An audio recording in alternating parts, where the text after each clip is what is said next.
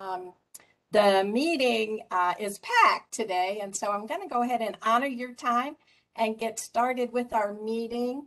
Happy Friday, everyone, and thank you so much for joining us. I am Sherry Hartman, and I'm with the Carilion Clinic and Virginia Tech Carilion School of Medicine in Roanoke, Virginia. And I'd like to welcome you on behalf of our Virginia ED Bridge Replication Project. As you can see in the opening slide here, this project is jointly sponsored by the Virginia Department of Medical Assistance Services. A number of DMAS staff are on here, and also the Virginia Department of Health. And I think we have Liz and others joining us from the Department of Health, together with the Carilion Clinic, which serves most of Southwest Virginia. So I'm really glad to have you join us today.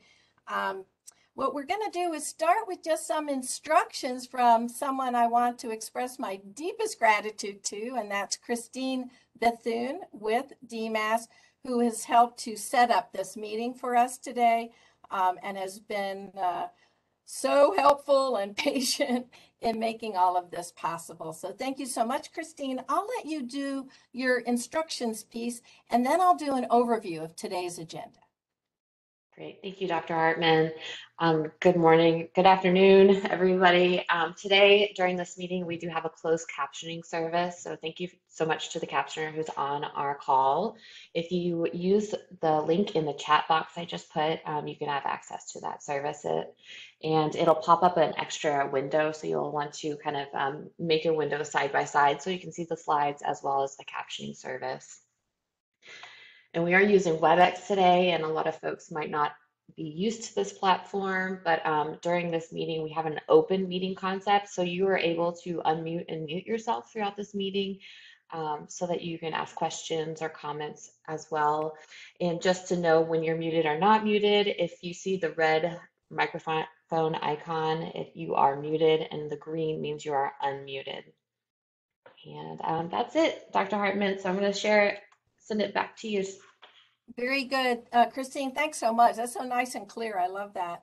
The other thing I wanted to mention is that we have hit record, right, Christine? And so we are recording this session, just to let you know that. And also, not just so that you realize it's being recorded, but that it's going to be made available to you. Thank you to Christine. She is going to send out the link to this recording. We'll probably need the couple of days for DMAS to be able to make it available, but that will be shared with you. And then Christine, it'll also be posted on the DMAS website under the Support Act section. Yes, so the email will go up onto our website, and I will email out that link so you can access it. And then I'll post the slides as well. And that's not actually Ashley Harrell, it's Christine Bethune. But we have the real Ashley Harrell joining us today. So as you can see on the agenda, she will follow me after the overview, and you'll hear from Ashley Harrell, who is the Art Senior Program Advisor at DMAS. So just by way of overview, this is our first effort to pull together the learning collaborative of our ED Bridge early implementers and prospective implementers of this model.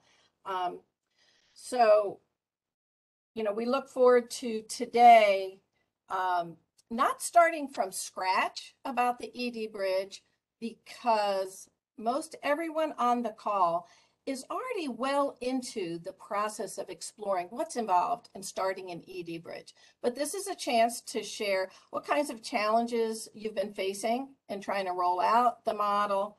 Questions that you might have can be asked. And also, please feel free to share any successes that you might have experienced with your ED Bridge.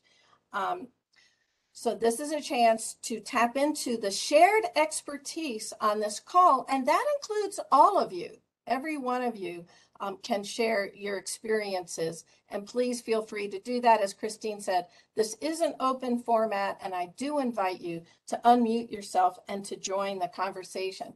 Some of that shared expertise includes Ashley Harrell, who will follow me, and also Dr. John Burton, who is chair of emergency medicine at Carilion Clinic. He's the originator of our Carilion ED Bridge program, wonderful champion of the ED Bridge, and he's just been invaluable, I know, in responding to some of the questions that you all have already posed for us. So this will be a chance to get further input from Dr. John Burton. And I also have with me Dr. David Hartman. We are married. We work together in the office-based opioid treatment program here at Carilion. And he has a length of experience in prescribing buprenorphine and is available to answer questions about buprenorphine. We also will put a special spotlight on the virtual bridge model at the Virginia Commonwealth University, and we'll have a presentation by Doctors Brandon Wills and Dr. Jerry Moeller. And we are honored to have on our call today Dr. Patty Juliana. I worked with SAMHSA for many years and always appreciated their support and their resources. Dr. Juliana is the director of the Division of Pharmacologic Therapies with the Center for Substance Abuse Treatment, and we sure appreciate your being available today. A number of questions have come up about submitting the application, the notice of intent to SAMHSA, and Dr. Juliana has put together a really clear, wonderful PowerPoint. So please be sure not to miss that part at the end of the meeting today, and we'll plan to conclude at 1 o'clock. So at this point, I'm going to turn it over to Ashley Harrell. Thank you, Dr. Hartman and everyone, Dr. Burton, for both of you for developing and facilitating the ED Bridge Learning Collaborative for the participants today, as well as the lives that are positively impacted by your work and the compassion of your team at Carilion.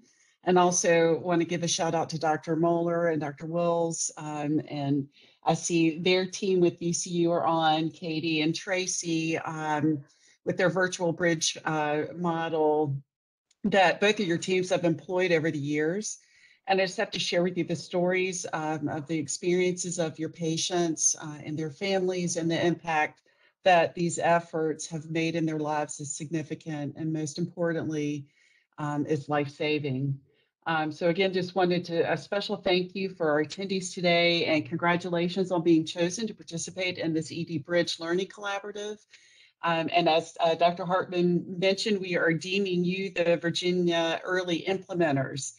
And we know that these are difficult times for health systems, and you have many competing priorities. And so I just want to thank you for your interest and your willingness to be part of this collaborative. And also to let you know that Virginia Medicaid is dedicated and very interested in supporting the expansion of the ED Bridge clinics throughout the state. And we're working with stakeholders and also seeking additional funding options to help support expanding this model. So thank you again. And now I'll pass it over to the various doctors that are going to be kicking this off and sharing their expertise and how you can leverage this model within your health system. Dr. Hartman? Thank you, Ashley.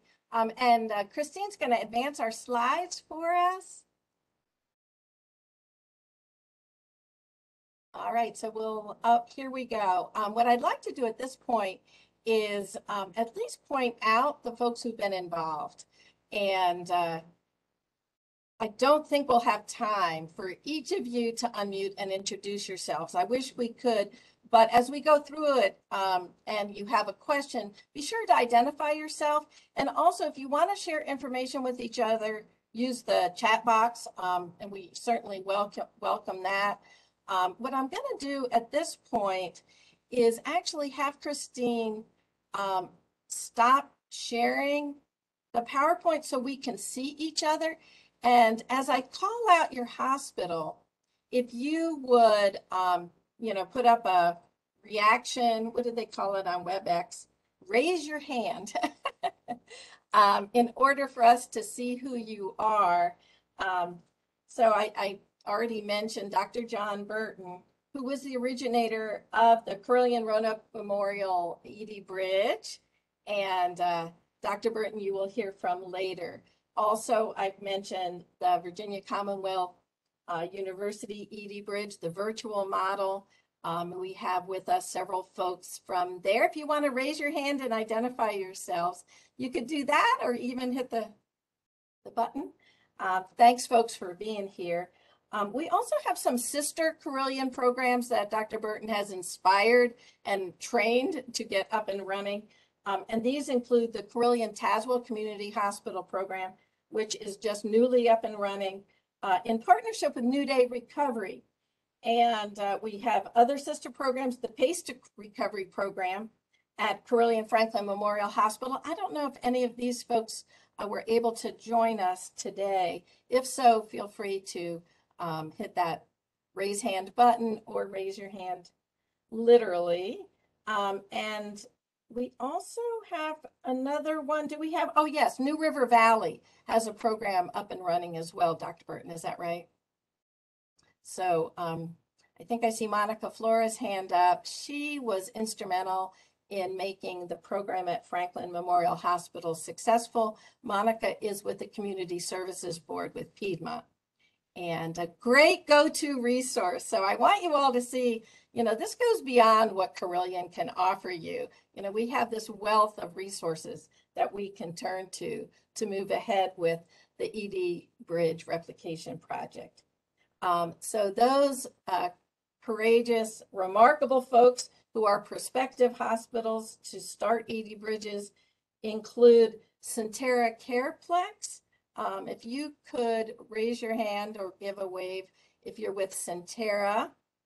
We've had a number of folks from there, from Centera Careplex in Hampton and Centera Norfolk General Hospital. Also Valley Health Winchester Medical Center. I saw Summer Gerald's on earlier. We're really excited that you're on the cusp of getting yours up and running. Fair Oaks Hospital, run by Innova in Fairfax, is another one of our sites. And Riverside, they hope to have their startup site at Doctors Hospital in Williamsburg. Thanks for joining us. I see Cynthia Williams. And Bon Secours with Clean Slate Centers. Dr. Popovich is on. He's been instrumental in that. Susan Schotter, I see your hand up. Thank you all for being here today. And mostly I want to express my gratitude for you being willing to embark on this project. This has been a really challenging time in the life of hospitals during the pandemic. And we've been really impressed that you all have stepped up to the plate to initiate ED bridges. I also want to introduce to you, and we'll go back to the PowerPoint, Christine, just to make sure that you know, besides the persons who are most helpful, we have developed some resources to make them available to you, and that includes a training toolkit. I designed this to be, there we go. It's a PowerPoint that's interactive. You're able to, as you play the slideshow, click on the links. They are active links that through click and play might bring to you, for example, a video featuring Dr. John Burton with his Getting to Yes segment, about a 10-minute segment in its full length, that you could play at a meeting that could be helpful to you. So you could have Dr. John Burton in your back pocket, just click and play, and there he is. There's a number of items. If you could go to the next slide, Christine, I introduce and highlight some of these aspects of the interactive PowerPoint. We have on there the easy one page, we call it in a nutshell page for ED docs. It's a protocol overview in Appendix A1, and on the slide set, it's slide 62. It's a great go-to. We're actually going to share that with you today. We, as I mentioned, have the Getting to Yes video. We have the DSM-5 diagnostic criteria there, but we also have a click and play link where you can see, like Dr. Gail D'Onofrio doing the clinical interview, assessing the DSM-5 and making a diagnosis. Also in there, In the appendix is the COWS, the Clinical Opioid Withdrawal Scale by Wesson and Ling. So the idea was to try to give you literally a toolkit that would be user-friendly and accessible to be helpful to you. There's ready-made brochures you can reprint, one on home inductions, another on naloxone education that can go home with patients. And there are clicks like the one we have here that takes you to a 2-hour overview that features Dr. David Hartman here over my shoulder. It's an overview on medications for opioid use disorders that was designed to meet the requirement of the Virginia Board of Medicine to complete a 2-hour training on opioid prescribing of anyone who in fact prescribes opioids in Virginia. The recording will be live for a long time, perpetuity, I guess, but access to the CME credit will expire on the 23rd of March. Our CME office was willing to archive it, which was an unusual step for them to make this happen. So they are providing CME credit through March 22nd. If you want to share that link with any, it would be appropriate for physicians, any ACPs, as well as nurses. I think a number of folks tend to overlook the fact that the nurses especially would benefit from this training as well. Christine, next slide. So the one thing I wanted to mention is that I am editing this toolkit. And so feel free to provide suggestions to me, additions. Some of the feedback I've gotten is to make it more user-friendly. It's based on the lessons learned from a quality improvement study that we did. And so there's a lot of narrative in there that we could probably cut out. And also I might try to set up a format whereby we will indicate in a kind of overview at the beginning, a guide that if you are an ED doctor, these are the most relevant resources. If you are, an outpatient program, these are your most relevant resources, so that you would get even more user-friendly kind of user's guide to navigate through that document. It is a bit daunting to look at A to Z lessons learned. So we're continuing to try to improve on that and are open to your feedback about how to do that. I wanted to mention, the folks who are available as resources. As I mentioned earlier, and you briefly met Monica Flora, she did create the Pace to Recovery Partnership, working together with Dr. John Burton, and has wonderful resources. For example, a sample partner agreement template that was established between Piedmont and the emergency departments, the hospital systems. So a key takeaway here is to look to your local community services board. They're likely, for example, to have more than one level of care that matches the patient's needs, ranging from outpatient to IOP to partial hospitalization and residential programs. They're likely to have peer supports that could potentially be embedded in the ED. We do find peers to be very effective at supporting transitions in care. The CSBs have, a number of them have worked out a workflow providing rapid access to treatment, a key element of a successful bridge. Other comprehensive services are often provided. Also, Marcy Rosenbaum would want me to say, look to your federally qualified health centers with their OBOTs. Be on the lookout for ECHO trainings that are provided. We just recently did one on converting from an OBOT to an OBAT. So these are resources I just wanted to highlight today, and we'll go on. Christine, I want to turn this over as quickly as possible to Dr. John Burton. As I mentioned earlier, he originated the Carilion Roanoke Memorial Hospital ED Bridge, and we've captured in this appendix A1 from the toolkit the ED protocol that Dr. Burton developed. And Dr. Burton, I'm going to turn it over to you if there's anything you want to highlight from this, and if you want to invite comments from our participants. Thank you, Sherry. Yes, hi, I'm John Burton, Chair for the Department of Emergency Medicine at Curlian Clinic. I also work as our Medical Director for Patient Advocacy and Risk Management. So, of course, today we'll be talking about the bridge components here and availability to you for any questions you might have or dilemmas you want to kick around that we could discuss amongst the group. I do want to start by saying that the last 10 years have been particularly difficult for those of us doing healthcare on the pandemic, and I'm really grateful for everyone's work, particularly in emergency medicine, mental health services. It's been a real challenge for us on the front lines through 2 years of navigating that and trying to stay on the same team instead of battling against one another. I also recently had the opportunity to co-manage a patient of interest with um, Dr. Wills over at VCU, and that experience once again brought into my attention how fantastic the Department of Emergency Medicine is over at VCU, and they're really talented providers. So big thank you to Dr. Wills and of course Dr. Moeller, who's also on the call here.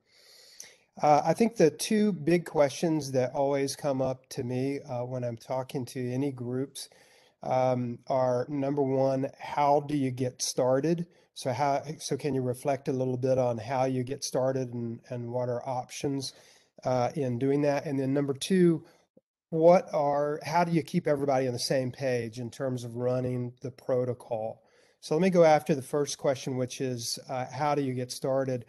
We looked at a number of options, and at the time, as we were getting ready to start our bridge program, the key component, of course, was identifying the OBOT partner. So we felt like we just could not start until we had an OBOT partner, and that's the way we've been with all of our 6 emergency departments as we roll out programs. And so then once we did that, then of course the challenging work for us internally was how are we actually going to train our providers, get them onto a single protocol, and how that's going to work. We had no funding at the time initially for our providers. So what we ultimately did was we asked our leaders in our clinical operations group, myself as the chair, our medical directors, we made a pitch to them about why this was important, what an opportunity it was, the big scale of the problem that we have nationally and in the Commonwealth with opioid use disorder, as well as accessibility to programs to help those individuals get into recovery programs and treatment. And so that was pretty much preaching to the choir. So then what we did was we got the choir to then get wavered and then start prescribing on the ED side for the leadership. We then had those individuals take call for our 6 emergency departments 24 hours a day. And that really came down to myself and our vice chair of emergency medicine, who was very active in addiction services, Michael Donato, that we were taking call as we were waiting for other people to see the light and get their waiver. Because in our 6 EDs, we've got 72 physicians rotating through. So it was really going to be quite a lift for us to do it that way. But again, that's the tactic that we took. So we had about 3 months where a lot of calls would come to myself or Dr. Donato. We really didn't have many at the night because you could boot those into the morning with holding a patient over. And also, we didn't have a lot of those patients coming in the middle of the night that we felt were good candidates initially.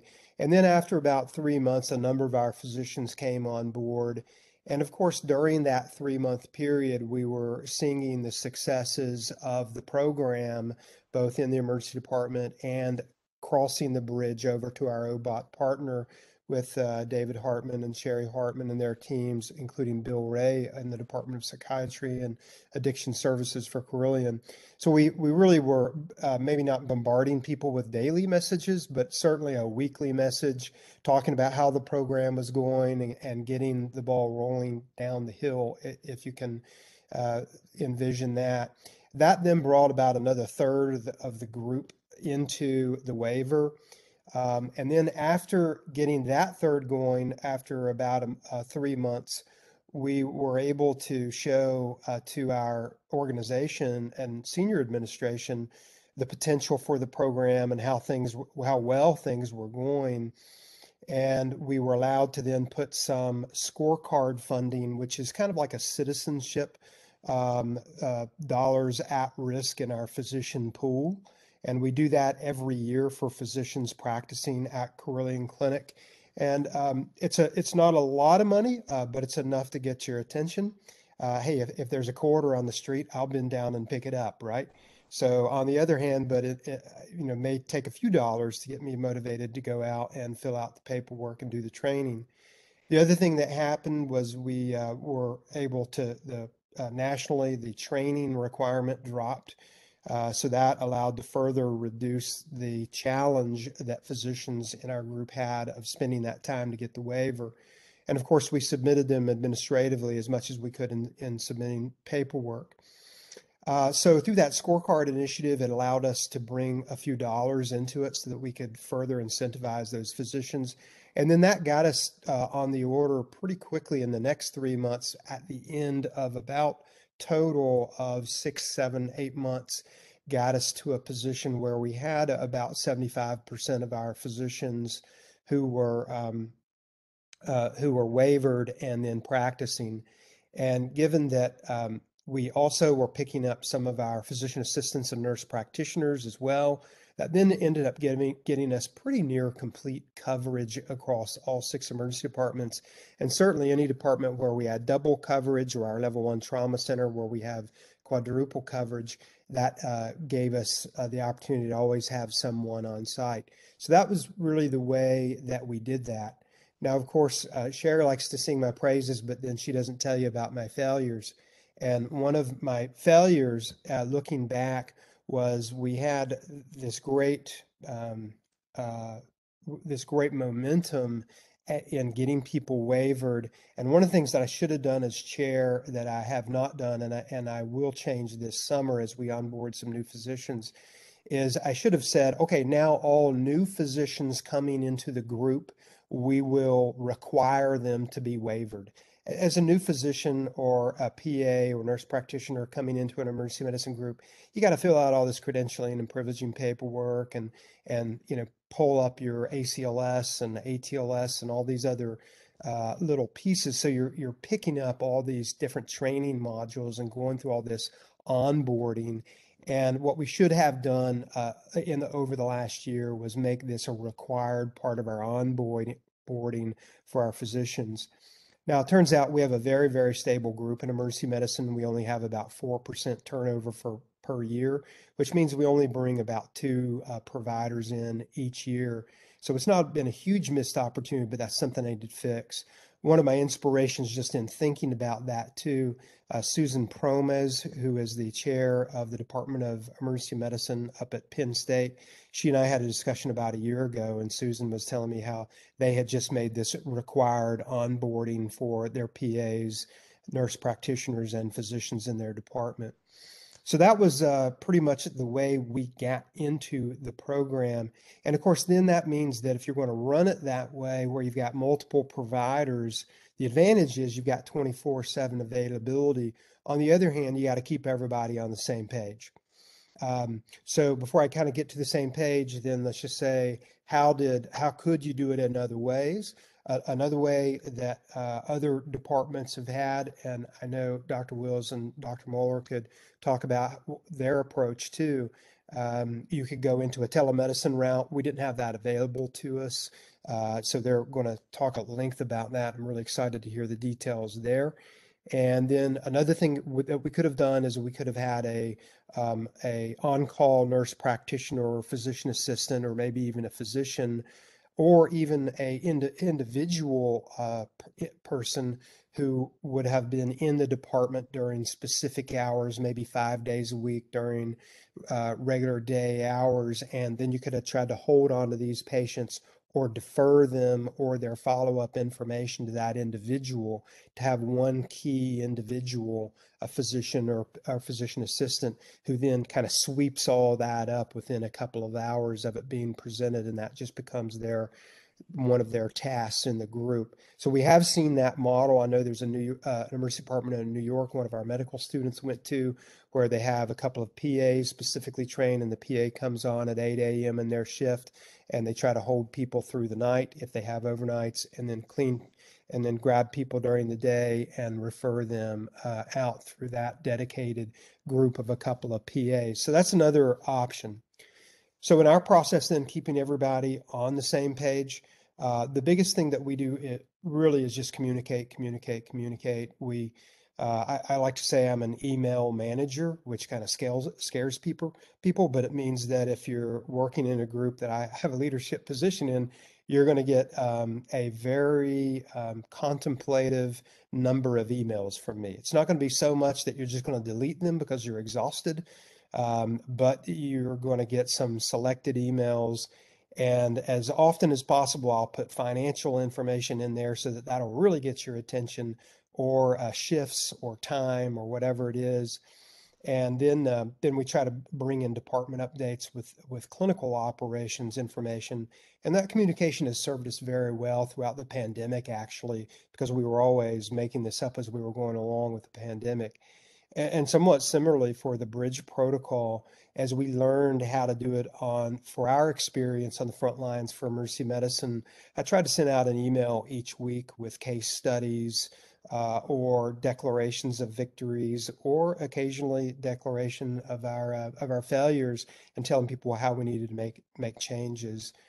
So I think that was our biggest component. Was we use an email platform instead of like a group meeting each month. We use an email platform in our group for our physicians and physician assistants and nurse practitioners to communicate this kind of operational information. And every chance I got, I would try to update people and keep them interested, and change that message just a little bit to keep their interest and get them so they weren't terribly bored as we tried to then make changes. We, of course, did put a protocol book in the ED, and also sent out attachments that people could drop into their smartphone. I have a couple of dozen attachments I throw into my notes function of my iPhone so that I can pull up stroke protocols and myocardial infarction protocols, which tests we're using which week around COVID testing, et cetera. And that's one of the things that we did, was send out any kind of attachments that people could drop into a notes function or whatever app they use with their electronic device at work. And that's really served us quite well with that structure. So I think those are the two most common questions that I get. If anybody wants to drill down into any specific thing on that, happy to revisit it. Or if there's other questions you'd have for me, then gosh, I'd be happy to take them. Yes, please feel free to unmute yourself and ask Dr. Burton a question that might help you resolve a logistical issue or just some kind of concern you might have.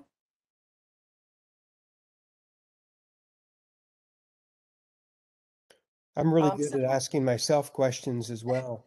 Susan I Gerald's, won't do that too much. John, I think Susan Gerald's from Winchester was going to share what she found useful to learn from an exchange with you. Speaking Wonderful. of your helpful emails, Summer, do you want to share what you learned? Sure. So I definitely had some questions that I had asked before, and Dr. Burton, you really promptly went ahead and responded to those.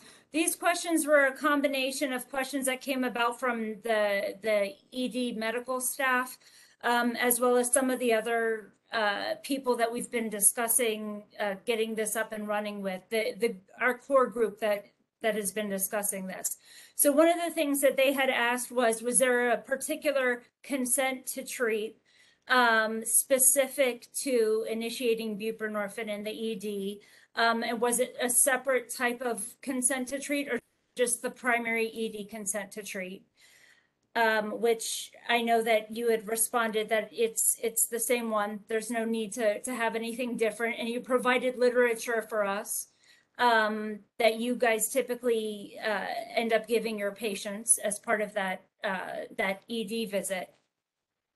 They had asked if a patient at your location, one of the things that we have that is a bit of a struggle is that we have, I'm going to go as far as to say 0 substance use services within our Mhm. health system here.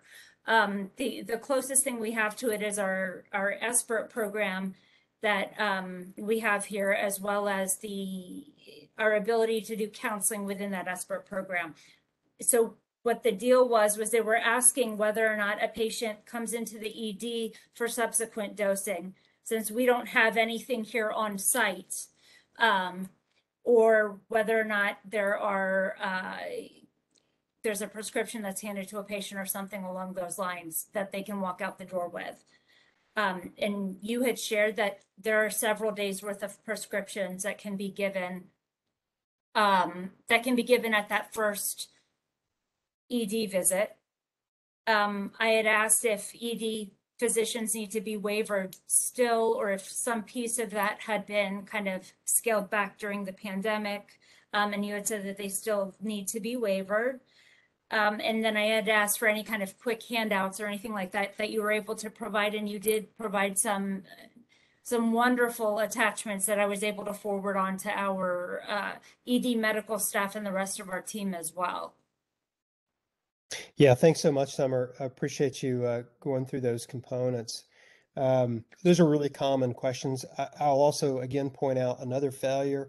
We do have a couple of physicians in our group who are hardwired against doing this program for different reasons, and we've had conversations with them to try to delve into that. And their primary issue, well, the primary issue, not surprisingly, is the recurring issue of why would I treat an addiction with a medication that is similarly, in this case, at least a partial agonist, and so they see just swapping out one drug with another, and just that just doesn't make sense to them. And we've tried to have conversations, and I would say I've probably won about half of those conversations where I've converted people over to it.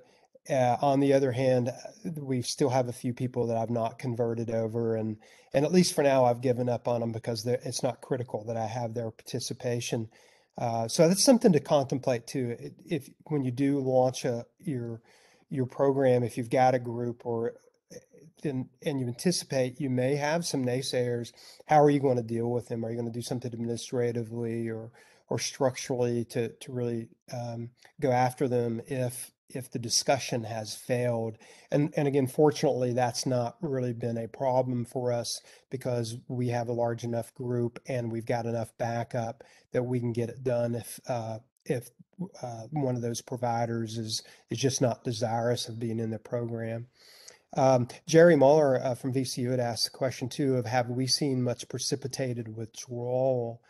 And I think so when you have a patient who comes in and you give them a dose of Suboxone in the ED, it's well known in the teaching that there are some individuals who will go into a precipitated withdrawal from the combination of the partial agonist as well as the naloxone component antagonist.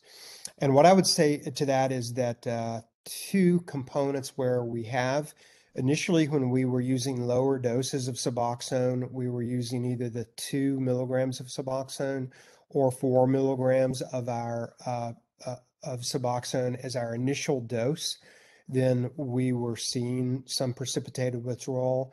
I personally did not see any severe, but I did see people who would say, you know, I'm feeling a little worse or I'm feeling a little shaky. And what we have been trained to do, fortunately, by our experts in our backup, including Dr. Hartman on the call here, and in the training for the waiver, was to basically just treat through that. So you go ahead and redose. So we would redose people another 4 milligrams, and then within about 30 minutes they'd be feeling fine. We then quickly pivoted to going to just 8 milligrams for nearly everyone. And since I've been using the 8 milligram dose of Suboxone as my initial dose, I haven't seen any precipitated withdrawal with that. Now, I do have other people in our group who claim that they have seen it. One individual in particular has seen some severe cases of withdrawal. And again, I think the common thread there is starting out with lower doses, whereas I'm very comfortable starting out with an 8 milligram dose. Most of the patients, when you talk to them too in the ED, they've been on it before and on Suboxone, and they were previously on 8 milligrams twice a day. So it just makes sense to take them right back to that dose. So other than that, we've really not seen much of a challenge with it. We do give people in our program somewhere between 3 to a 7 day supply. I have had individuals I've given as much as 14-day supply, but we really like doing 3 or 7. And then, of course, as Sherry pointed out, and our protocol includes, we do check the PMP to make sure that we don't have somebody who's a repetitive player. For the first time this last week, again, another failure, for the first time this last week on a shift, I had a patient who came in who was a repeat visitor, not once or twice, but multiple times, like 7, 8, 9 times in the last 3 months. And that was an individual that I refused him at the door. And I was working a triage shift and said, you can't use this as your primary gateway for treatment. And there's evidence here in the record that you're not showing up for your appointments and that you've had that happen repeatedly. There was some question, as there often is, of people whispering around that believed that this individual too was perhaps coming in and diverting the prescriptions. You're gonna get that sooner or later. And again, fortunately, we've not had many of these. And in 2.5 years of the program, 3 years of the program, this is the first time I've actually told somebody, no, I'm not prescribing for you until you can show us evidence that you're going to show up. So that's how you deal with those individuals is another thing to contemplate as you launch your programs. Because we really don't want to miss people and to fathom the possibility that because we're refusing, they're going to be back out on the street and using again. So we really try to lean heavy towards prescribing. And of course, there's other things to consider as well. If the patient's pregnant, that changes your perspective quite a bit too. So yeah, just some other thoughts. Ask you a question. Yeah, sure. This is Doug Bernstein from Bon Secours Memorial Regional Medical Center with Chris I don't. Kroll. Hey, nice to see you again. It's been a long time, actually. We used to be on a committee together a long time ago. My question for you is around, you mentioned the prescription monitoring program. Yeah. I'm working with Chris to try to get all of our physicians waivered. We're getting pretty close, actually. And I've heard a couple different pockets of resistance on this. One of them is concerns about diversion, and I actually did not realize that Narcan had more of a street value than I had realized. So that was interesting to learn. But another thing was the concern that prescribing this adds to your sort of quota of opiates on the prescription monitoring program, right? And we do get these occasional nasty grams that are like, oh, you prescribed more than 15% or whatever of your prescriptions were for opioids. And so there's this pressure to reduce opioid prescriptions, and now people are saying, wait, you're asking me to prescribe more, so they don't want to do that. And I don't know if there's any push to try and get buprenorphine exempted from that, or how people have dealt with that, or how that's come up for you. Brilliant. Yeah. Great talking to you again, Doug. Yeah, it's been a couple of years, right? So great, thing to think about, and I'll try to address that real quickly. So in our department, we have really tightened up our opioid prescribing significantly. And we also have an opioid prescribing monitoring program. As the chair of the department, monthly, I get a report that has every single physician in our group and every single prescription for opioids that they have written, including the identity of the drug and the number of pills on that prescription. I send that out to our medical directors. I look at it myself because what we're trying to do is keep everybody on a certain protocol and agreement of who we're going to treat for with opioids in our practice. So that has dramatically brought our prescribing down of opioids. It's also brought dramatically down the number of chronic opioid people coming in looking for refills and with chronic problems looking for opioids in the ED. We just don't see much of that anymore because we've made those changes. So that may be why we've not gotten any of those reports or gotten into any trouble with that. And I have not personally in our group seen that happen with anyone that it's tripped them over. Um, I do think that the diversion discussion is always something you want to contemplate as well. I've had that discussion even with DEA officers and U.S. attorney individuals. I've worked quite a lot with the DEA and the U.S. Attorney's Office here in the Commonwealth, and even next week in North Carolina on some select cases. And that's a concern that they have on the law enforcement side. You know, and the way I look at it is I, we don't want to Dr. Burton, flood. We I don't. think we're going to need to wrap up Oh, and okay, great. be able to give our VCU experts a chance to talk. Um, and Dr. Bernstein, I hear your question, you know, specifically about too whether or not there's any effort advocacy to take buprenorphine off of that. I'll look into that. It's a great idea. Yeah, that's an interesting idea. And Dr. Burton, sorry to cut you off. I do want to make Not a sure we problem. have time for Dr. Wills and Dr. Muller. If we can advance the slides, let's hear from these experts and then try to circle back around and give a chance for more questions. So we are going to move it on. This is Dr. Wills, Fellowship Director of Medical Toxicology, Associate Professor, Department of Emergency Medicine at the VCU Medical Center, and Dr. Muller, Professor and Division Chair for Addictions, VCU, Director of the VCU Institute for Drug and Alcohol Studies. And Christine, let's go on to their slides and turn the mic over. All right. Well, John, I'm sorry that you got cut off. I feel bad. And for the sake of time, I'm going to run through this quickly so that there can be more discussion and less me talking at you. But just to introduce our team, so Jerry Moeller, Tracy Davis is our nurse practitioner, and Katie Ringwood, our nurse in addictions, and Sharon Crenshaw is our coordinator. So shout out to them. Can you move the next slide, please? The biggest issue for us in our emergency department, I think, with ED-initiated buprenorphine was emergency physicians that didn't feel comfortable writing for it because they didn't have assurance of what was going to happen post-discharge, what kind of follow-up they were going to have. And so that was our number one barrier. Next slide. And to try to address that barrier and to get treatment initiated sooner, we had this idea, or Jerry really had this idea of initiating a bridge clinic using telehealth. And COVID, of all the bad things that it's created in our lives, the one positive thing has been that I think many of us have become more comfortable using telehealth as a modality for healthcare visits. And so we wanted to couple this idea of an ED bridge with the telehealth platform to create this model. Next slide.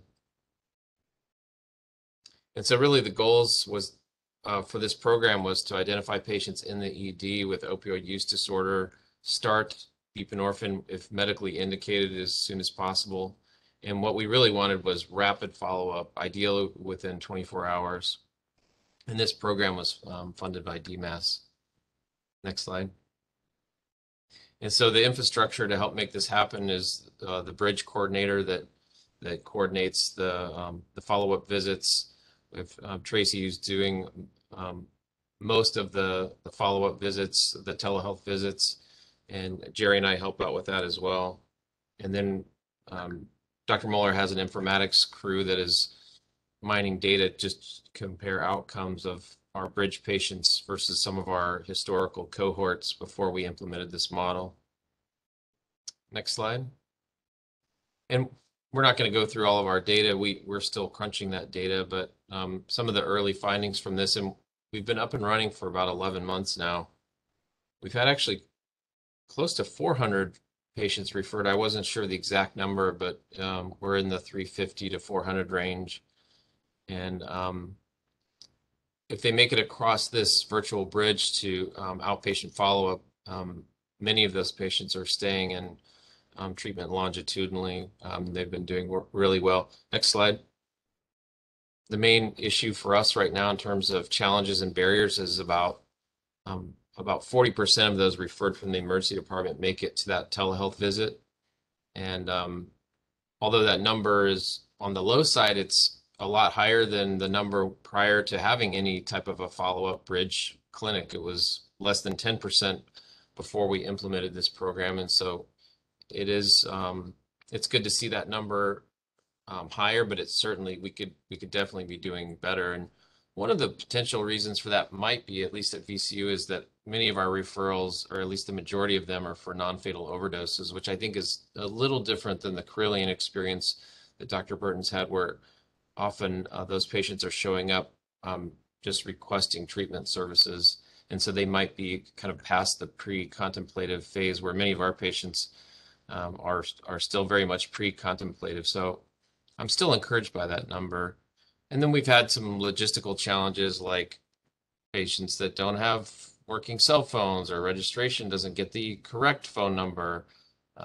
We've had some resource issues that have made making follow-up difficult that we're working through. And next slide.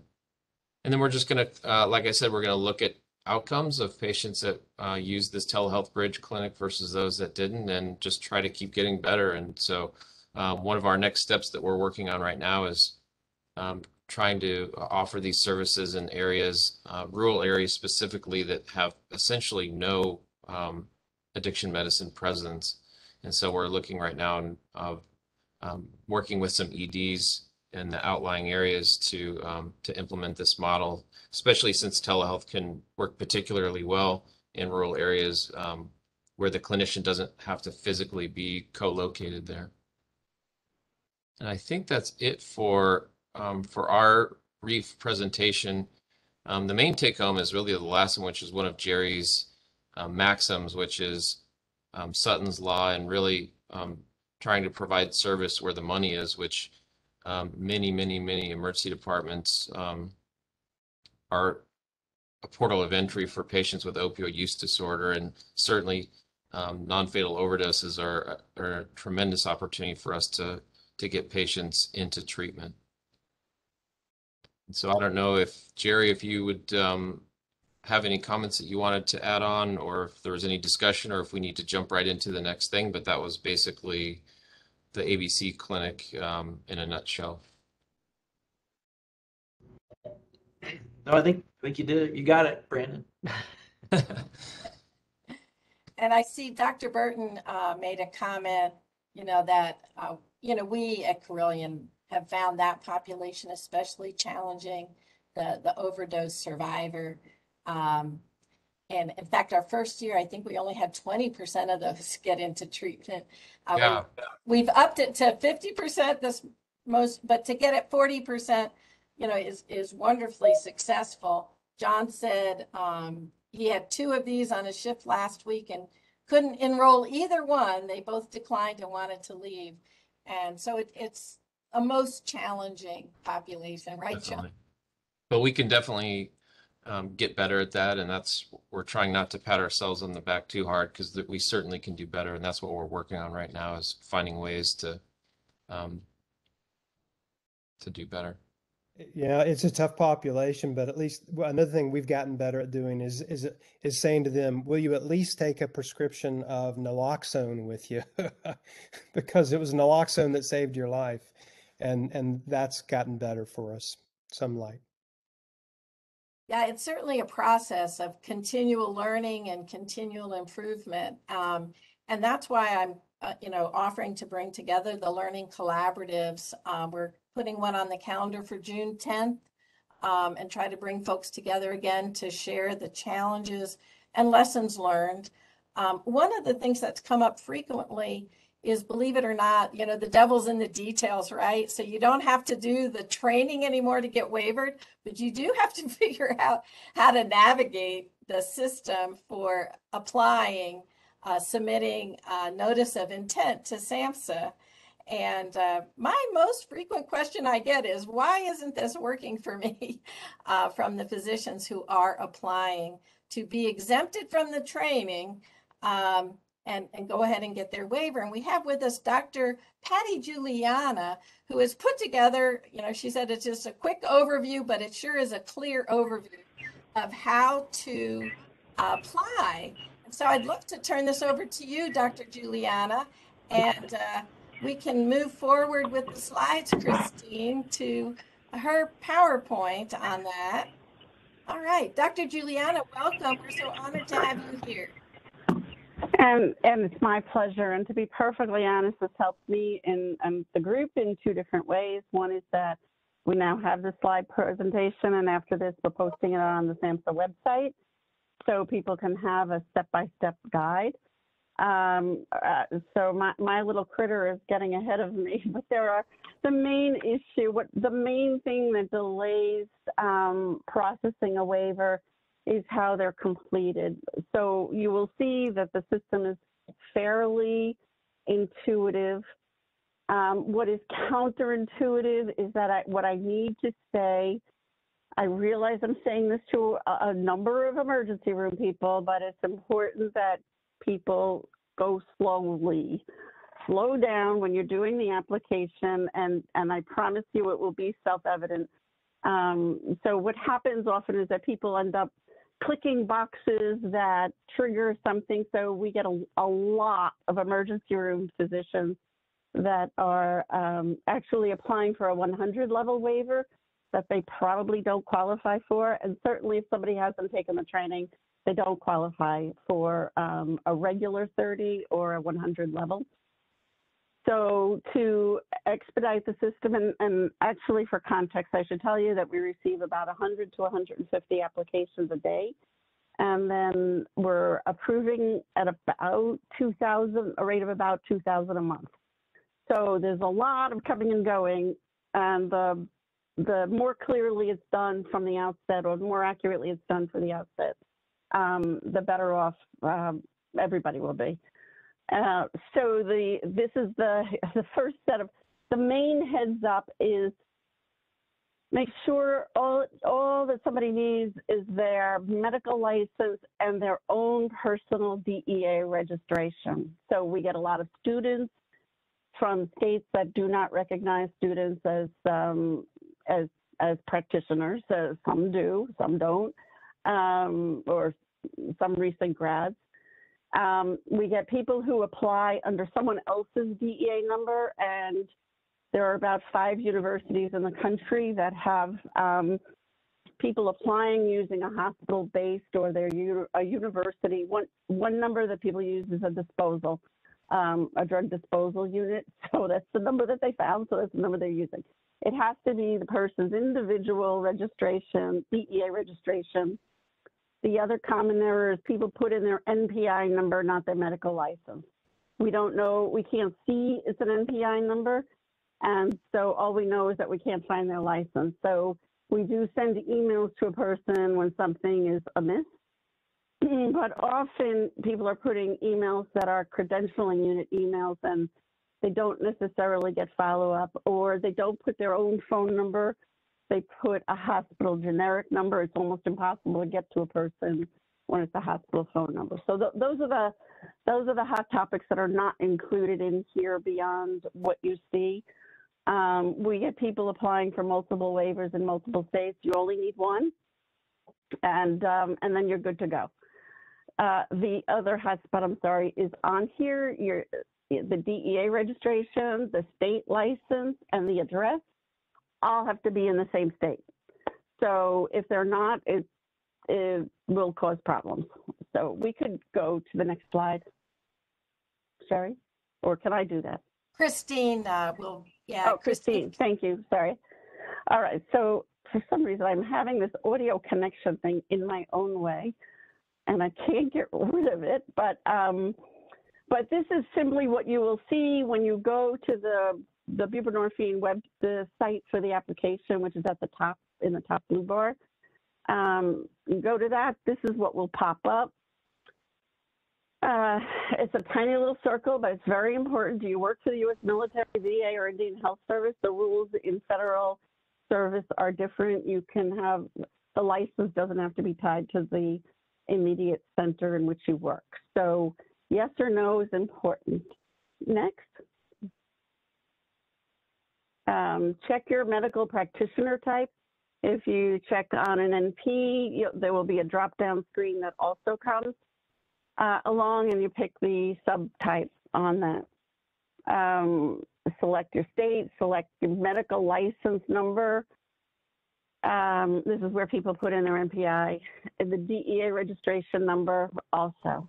And then all you do is hit submit. You check your waiver eligibility. If anybody wants to demo this for anyone, make up information and you'll at least get to the next screen. But go ahead, Christine, if you would. Okay. So when you fill out that box and click submit, the blue box on the left is what will pop up. It flags people. If you're qualified for a 100 level, why not apply for that? You have to have board certification in addiction medicine or addiction psychiatry. We get board certification documents for pain. We've got them for OBGYN, podiatry, doesn't count. Or you provide medication-assisted treatment in a qualified practice setting. There are a number of emergency room practitioners who actually do also provide MAT in a qualified practice setting, but we should just keep going because that's for the 100 level. It involves training. That's not what you need or want. So you do not hit OK on that. No, you do hit OK. This is exactly where one of the points of confusion is. You do hit OK. It just, we can't do anything about it. It will. So yes, you do hit OK just to go to the next screen. That's why it's entered there, and that's why even though you're not applying for 100, it will simply pop up. But OK, whatever you say, just keep on going. So it is you a do point hit of OK confusion if because you're then an we get all ED the. doc. Patty, you do hit Yes, OK if you are OK. Mhm. Even if you're an ED doc, you still hit OK. Okay, as in, okay, I read it. Let me keep going. So, Okay. yes, it just says if you meet these, because that will then trigger a couple of other screens that are very important if you're applying for 100. But it's simply a pop-up. It comes quickly, and you just hit OK and keep going. Okay. All right, Christine. Great. That's confusing. So now, once it says that you're licensed and all that, that's the first step, is that you are eligible. This is the next step. This is the guts of the matter. There are these two small boxes. It looks bigger than this in real life, but there's these two small boxes, and you only have one choice for either, or for both. Either yes or no, I'm board certified in addiction psychiatry or addiction medicine, or yes or no, I provide MAT. That will trigger the 100 application. In this case, for people in the ED without training, it's no or no, no, no, no. So then you fill in the information at the bottom, the license date, the state medical license, the DEA registration number. You've already entered them once. It's better to keep them on hand. And then you hit submit. You can go, Christine. So this is if you're starting at the 100 level. So I'm showing this only because it will pop up. It gives you the option of applying at the 100 patient level, but if you're only applying for a 30E, You can still hit, although I'm eligible for the 100 level, I only want to apply for a 30E. You can continue. The 30E is the one that has no training. That's what you're looking for. So it looks like if I'm an ED doc, I hit no on the top click, but yes on the other one, so they can continue to apply for a 30 patient level. No. Remember, it's no and no for a 30E. So if they're not providing medication-assisted treatment, it's no and no. This is what will pop up if you hit the wrong button. To do this in a 5-minute presentation will cause confusion, but you'll need this if people are going to go to this without the review. So, because they will open the screen and like, what? How did this come up? So it's no and no. We found this was the confusion right here. So they are providing MAT in that they are writing prescriptions. They are writing prescriptions. They're not just doing the 3-day rule. They are writing prescriptions. And so they want to be waivered. And so a number of doctors found the only way they could navigate to the level they wanted was by doing no, and then yes, and then clicking, I wish to only apply for 30 patient level. With exemption. The one they want is the one on the bottom. I'm sorry, for some reason, the audio connection is blocking the screen. And so you're right. It is, I'm sorry. It is the bottom one. It's 30 patient level with exemption. It says no training. That's the one they want. Yeah. And so they hit no, and then yes, and then I wish to only apply for 30 patient level. Correct. Okay. So now that added to the confusion. That's where everybody went sideways. Okay. Sorry. Yes. And that is, yes. Go ahead, Christine, if you would. So then when you hit no and no, it's again, if you hit no and yes, the other screen will pop up. If you hit no and no, this screen will pop up. I wish to apply for the 30 level with exemption, no training required. So it gives you an option, even if the wrong box, so to speak, is selected. No training required. You want to keep your eyes open for no training required. Next. Now comes the important part. Who are you? If you use a middle name, the middle name. If you, again, the state information has to be the same. It's better to not abbreviate. Next slide. Just try to avoid abbreviations of streets. On the address of the primary location can never, ever, ever be a post office box. So it needs to be the location of practice. And again, the state and the license have to be the same. The state of the license, the state of the practice, and the state of the DE registration for the initial waiver. After that, you can add on other DE registrations. It does ask for the email address here. So a common challenge in hospitals is that credentialing departments often complete this information for people, but then they put in their own email address.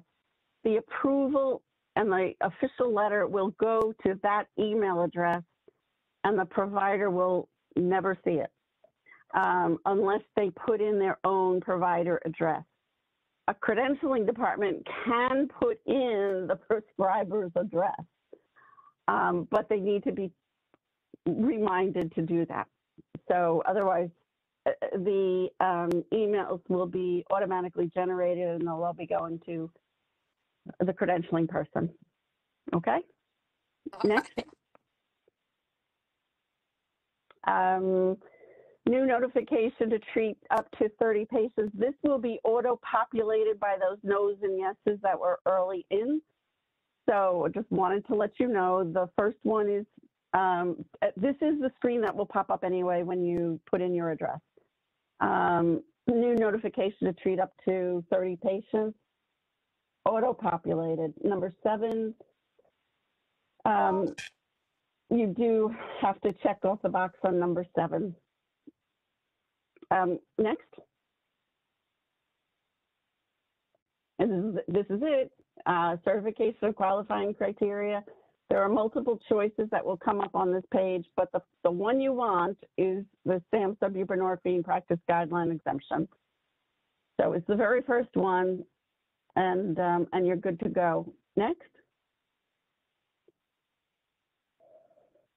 The first box will be automatically grayed out for 30E applications.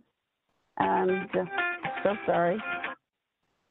But the second one, you will need to select certification of maximum caseload is auto-selected also for when you click on that you have the capacity to prescribe.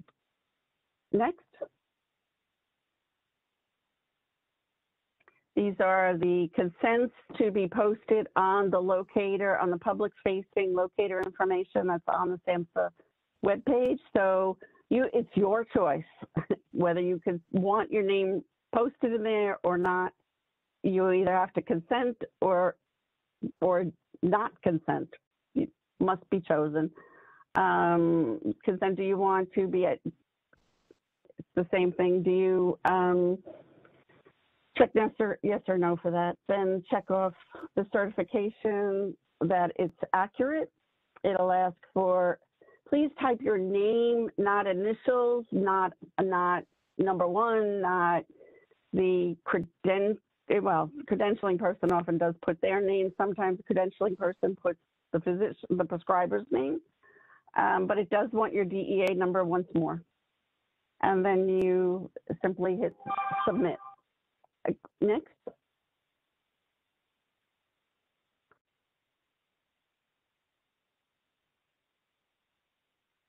I think something happened to slides here. And if you want to upload, you just upload a copy of your medical license, is that right? It would be helpful if you have a copy of your medical license, but we have to verify it anyway. It would be very helpful. It would save time because sometimes there are challenges. But what happens here for people who are applying for a 30E is that they think that they have to apply some training, even though it doesn't call for training. And so it just delays it for you. This whole process actually takes less than 7 minutes. So, but people get jammed up with the training, and we get a lot of calls from that on the help desk and a lot of emails. No need to apply to send us a training thing. We don't need your board certification that's not related. Don't worry about it if you're applying for 30E. Next.